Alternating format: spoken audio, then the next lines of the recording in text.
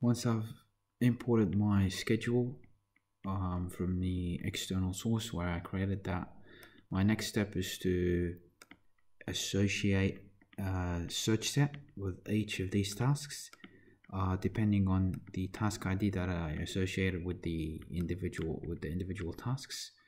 And so the whole purpose of actually creating these search sets was to automatically create a link between my tasks, which contain my task ID, and these names over here, which are actually my task IDs. So if you guys remember, each one of these corresponds to a particular object in the or a set of objects of the same type in my model.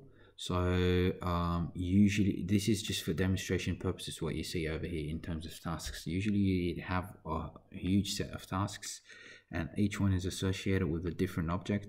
So just to make our lives easier, we need to automate this process, and one way of automating this process is to create, this search set with this given name format. Which is the same as the task ID that we adopted.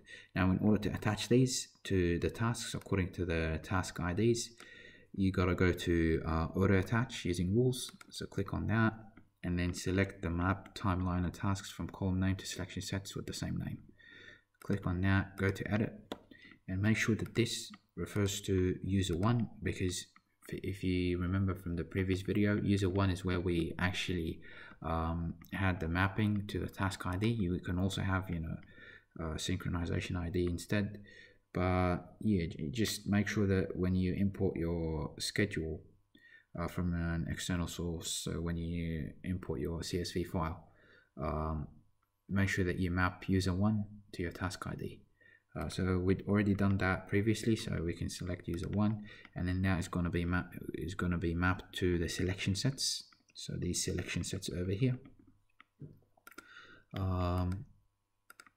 Okay, with the same name. Okay, so user 1 contains the task ID, and whatever task ID is similar to these selection sets that we have, it's going to be associated directly with the task. So let's see what happens. Click on OK, click on apply rules.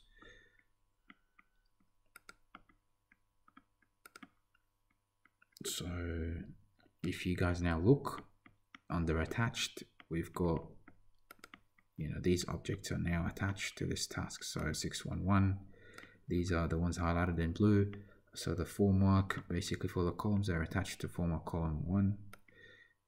This seems accurate. And then these props, you see they're highlighted in blue now, are attached to column props. So this is the method of auto attaching your objects in the model to particular tasks that you import.